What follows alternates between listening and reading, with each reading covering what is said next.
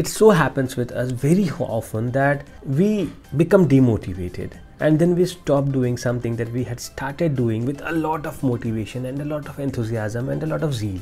Like you started working out with a lot of motivation that you would be doing this, you'll be building such a body and everything. But then after a week or two, something wrong happened in your family or with your finances or at a personal level, and then you became demotivated and you did not continue with that impact, whatever you started.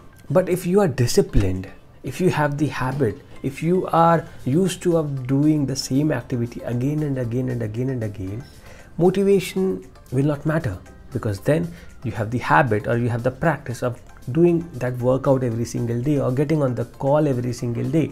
Like when you are motivated, you start making sales calls, 20, 30, 40, 50, 100 calls a day. But after 5 days, something wrong happens and you stopped making the calls for one day, and then it happened for a week, and then it happened for a month, and then it never got started again.